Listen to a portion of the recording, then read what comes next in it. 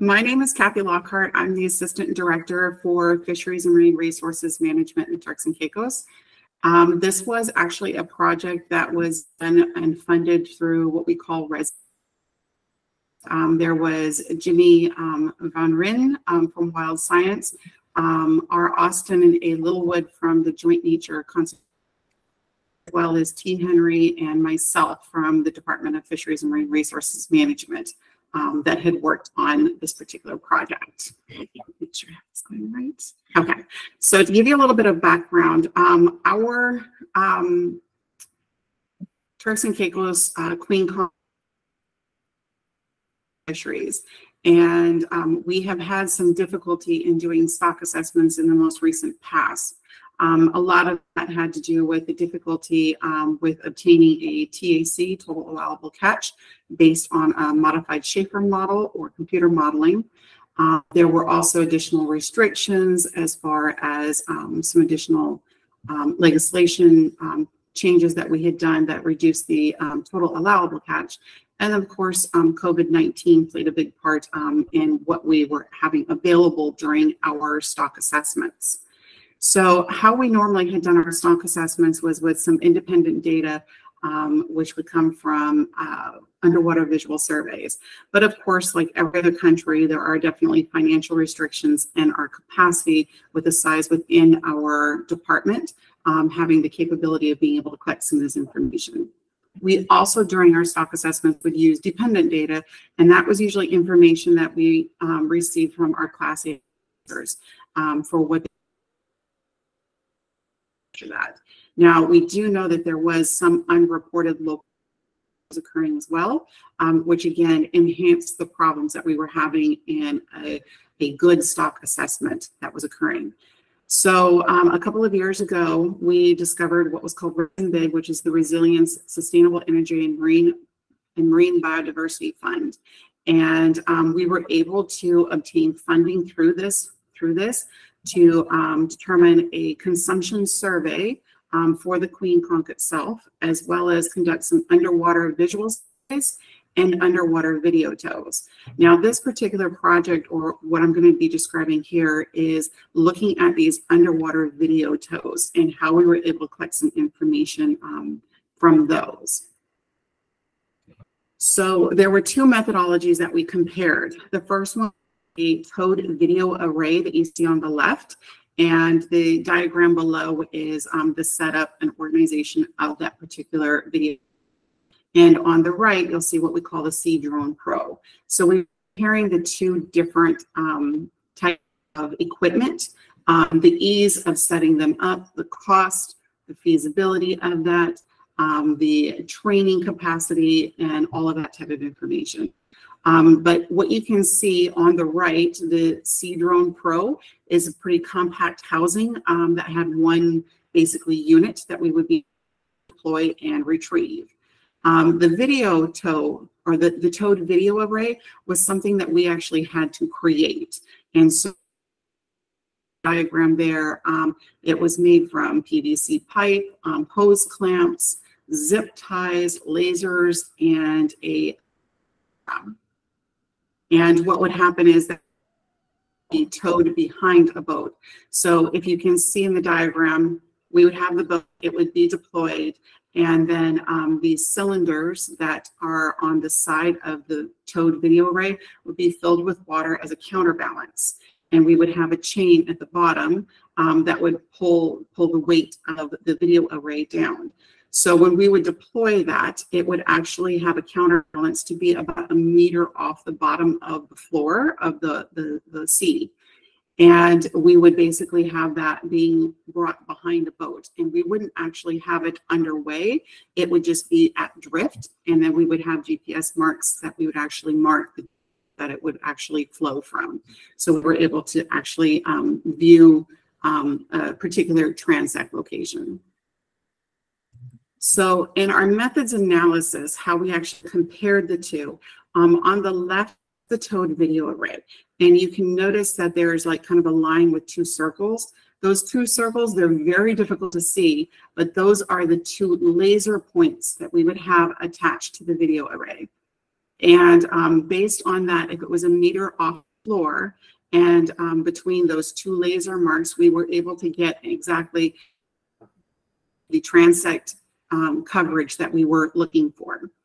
In the photo to the right, that is basically where we have the video array out first, and then we were comparing with the sea drone behind it. So we were actually able to compare the two for picture quality, ease of use, that sort of thing.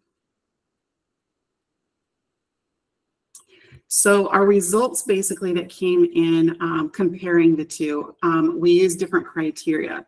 The first criteria that we compared, and what we noticed with the towed video array is that the building of the unit took quite a bit of skill, practice, cutting the right sizes of the PVC, again, using the hose clamps, the zip ties, knowing to fill those, the length of chain. There was quite a bit in actual construction of it. But it was really a pretty low skill in order to operate it once we had it deployed, because again, would drift behind the boat. Compared to the sea drone, where it was a really quick setup, as far as everything was in one housing unit, it would be deployed, dropped overboard, and then we would be able to use that under power. Now, with the sea drone, ease of use was a little bit more high-level skill to operate. What we noticed when we were actually conducting this is that our officers that do video games quite a bit were a little bit quicker on the uptake of how to use this, as they'd use a tablet in the portability of the two. So with a towed video array, there again were quite a few parts to assemble and quite a few different in order to put together in order to deploy it. So it usually was at least a two-person deploy in order to get the video array put into the water. Now, the sea drone was pretty much, again, it's one house little unit, so it was quite quick for one person to be able to deploy that off of the boat. With the durability, the towed video array obviously had no moving parts, so it made it a little bit easier for when transport, that things wouldn't break off so easily or it wouldn't malfunction. And with the video array, it would, because we would fill the canisters, it would sink quite quickly towards the bottom. So it became subsurface quite quickly. With the sea drone, that, of course, even though it's housed in one unit, there are quite a few different moving parts to that, which include the different motor, propellers, the videos, things like that. Additionally, that particular sea drone, what would happen is it would stay at the surface for quite a period, able to deploy it down under power. And so there was always the potential that there could be sun issues with that, or even entanglement within the one cord that we would use in case we would have an issue to pull the drone back to us. So it always had like a safety cord. With maintenance, the towed video array, again, the repairs were quite easy because it was non-moving parts, usually PVC, replacement of a zip tie. The most difficult part for maintenance with that is the drop camera that's attached to that. And that drop camera allows the person that is in charge to be able to see the bottom type, how far it is off the bottom if something's coming. Now, when I say we did have one instance where it was a bit of a delay in retrieval of the video array. It got caught on subsea, and what ended up happening was it actually stretched the cable and cracked the cable. So there was a bit of difficulty with the camera as far as maintenance goes with that. With the Sea Drone Pro, what we found is that if there were any occur with that, it would take time, as we don't mass produce that type of equipment here in the Turks and Caicos. It would take some time and then have it shipped, so it could actually delay your time frame as far as being able to do any of these surveys. Additionally, as a sea drone, when you purchase it, it usually comes under warranty. Warranties only last for a certain period of time. So if you've used it outside the warranty expiration, there could be additional maintenance. We also compared, as a criteria, was the cost of the different equipment.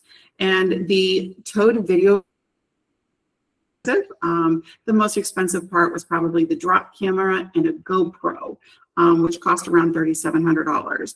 But the PVC pipe, the glue, all of those things you can usually find in your local hardware store. So that part was relatively inexpensive. Compared to the sea drone, where sea drones can range in price anywhere between $1,000 to $50,000 or plus. This particular Sea Drone Pro that we purchased was about almost $8,000. But if you wanted to have the extra GPS tracking, there's a lot of different extra programs that you can add on to those, that and the price can go up. So the drone that we purchased, we started off with about the $18,000 and then purchased the GPS tracking, which cost about $2,300 or $7,300 additional. Now, when we think about how type of impacts that we could have environmentally from these two different types of projects, the first one with the is, again, we have a chain that's on the back that for it. And that does actually drag across the sea bottom. It leaves like a small little trail. So there is risk of that entanglement. Now, how we actually connected that chain to the video array is through a fishing line. Hold it, but light enough that if it did get caught up on something that it would pop. We would lose the chain, could go back to the chain, but it shouldn't interrupt of habitat that's down below. Compared to the sea drone, where the sea drone, again, it's man-powered through jets, that sort of thing. And it was very unlikely for that to have any type of interaction with the habitat. Compared a few other items with this, one being the power source. If we're not going to be able to do underwater visual surveys through scuba because of the depth usually, we need to come up with a way in order to be able to use one of these two items. And both of them would have to have a power source. Now, with the towed video array, the drop camera did have a video source as well as power. And so that had to come from the vessel rather than in the water. So we had to make sure that our cable was long enough in order to power the item. With the Sea Drone Pro, that one was actually run through batteries, and it's a tablet that you work up on your boat. And with the batteries, we had to find that there were multiple batteries that we had. Most of the batteries would last about 3 hours. So if you were out for an entire day, say an 8, you have to have multiple batteries. So when you brought the drone back on your boat, you would be able to switch out the batteries. With transect routing, again, when we're doing underwater visual surveys, we usually lay out a transect. Not possible with these two. So with a video array, what we would do is we would drift with the conditions, which was usually very slow, and we would be able to use GPS tracking in order to determine exactly the location that we went. But again, it was with a drift, so it was usually in one direction. With the Sea Drone, again, we needed to purchase a program, and that program is actually quite costly in order to set a transect routing. So you could purchase the program, set the routing exactly where you want it to go, rather than you having to maneuver each, the height of it or the depth of it and the direction. You could actually use this particular program. But again, it's above and beyond the initial cost that we would have. There was also GPS tracking with the towed video array. We would use a handheld GPS. We would mark at the start with a timestamp, and then at the end with the final waypoint, we would again timestamp that. We would have that marked with the video that came off of the GoPro. So we would be able to tell the exact start and finish of each of those effects. With the Sea Pro, or the Sea Drone, we would also have to have that with a GPS locator.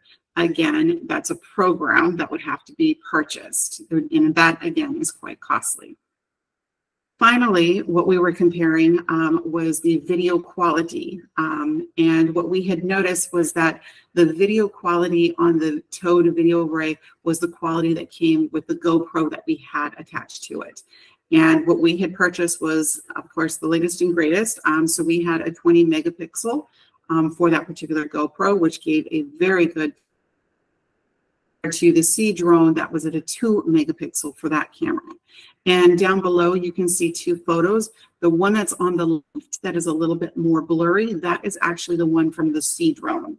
And the one that's on the right that shows a little more clarity, that one is with the towed video array. Additionally, since we were trying to make sure that we kept within a transect line or transect area, on the towed video array, we mounted 2 lasers. They were mounted 1 meter apart. And again, how the array was set, it was to be 1 meter off the floor. So it would show 1 full square meter in width. And as you could see in that previous video, it's difficult to see those 2 laser points. So you really have to be paying attention when you're going through your videos. With a sea drone, there was a mounted 10 centimeter apart grid overlay, and that was required in order to be able to come up with a perspective of how much area you were covering. And again, you know, that has additional costs. There was a depth lock as well. Again, our video array, it was buoyancy with a chain and the filled water tubes. While the sea drone, we'd have to have a Doppler velocity logger and software that was with that. So you can see there was quite a bit more cost that came in with a drone versus the video array. Basically, the reason why we compare these two is because we know that we need to be able to do a better assessment of our queen conch species. And we often do that with an underwater video or underwater visual surveys. As I'm sure everyone is well aware, you have a lot of restrictions with that when it comes to the weather itself, much less the depth and your depth time when you're on scuba usually. So we try to look for an alternative to find our deeper locations. And both this video array as well as the sea drone would be able to go down between anywhere between 10 and 30 meters in depth in order to be able to check and see what is there. So we wanted to compare and figure out which of the two was best for us. What we determined for us is in the training to be able to do this, that the video array was more effective for us in our short time frame that we were trying to collect this information.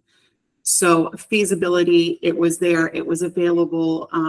There was not much training. We had a scientific officer who was well trained in being able to monitor the drop camera to be able to pull the camera or the video array up when she needed to.